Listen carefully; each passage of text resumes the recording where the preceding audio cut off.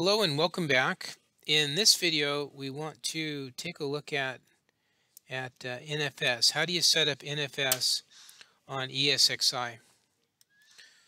There's a couple things that we're going to need. We're going to need to know, and these come from a PDF handout in Canvas, and I'll show that to you in a minute. What we need to know is we need to know the IP address of our storage area network that's hosting the NFS share for us. So we need to know that. So that's one piece of information.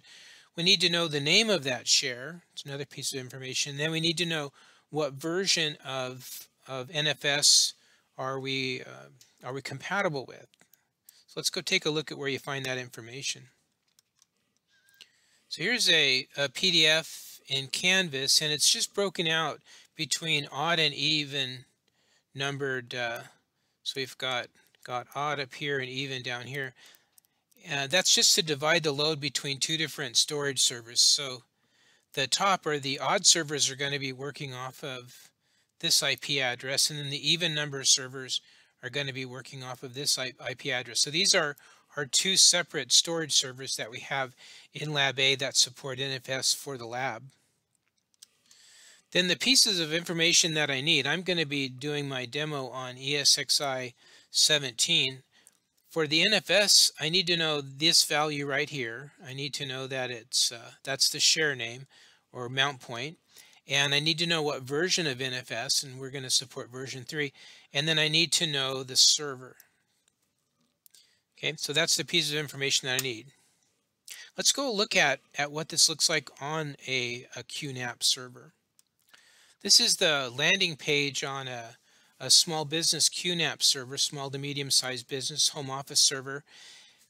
It QNAP, Synology, TrueNAS, Thecus. These are common names in the storage server industry, and each one of them is different. I believe all the ones I listed run a version of Linux, but how you set up NFS or how you set up iSCSI or their interfaces is it's totally different between all of those. We have all of those here. No, we don't have Synology. We have all the other vendors here in site through the years, and everyone is incredibly different. But let's take a look. This is QNAP. QNAP, very popular, and let's go take a look at what NFS looks like on QNAP. So you can see here we've got 2 pages of shares. This is the one supporting the odd server. So there's my share for NFS share for ESXi 17. If I go to look at that, notice, maybe you don't notice, but this share can be set up to connect by SMB, in other words, for Windows. And it's initially when you create a share on QNAP, it's initially set up as a Windows type share. And then we go to this drop down here and we say that we want it to be available via NFS. And we check the box.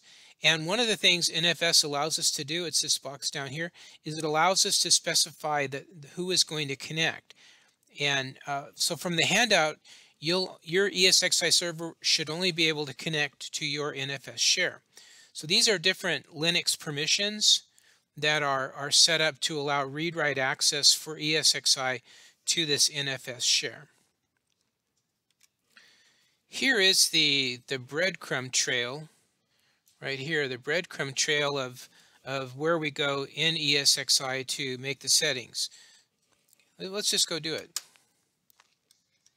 So here I am over on ESXi 17, and I've gone into storage, and I've got my 2 data stores, and I want to add now the NFS store. I go then to New Data Store, and I select from the list Mount NFS Data Store. Next, and then I just fill in these boxes. I've got my values in NFS version 3, and the store is added. What I like to do is I like to go in and create a folder on that store just to be sure I can read and write to it. Right click on it and browse, and then just go to create a directory.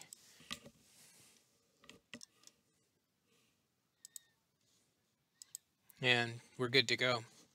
If I needed to remove the NFS share,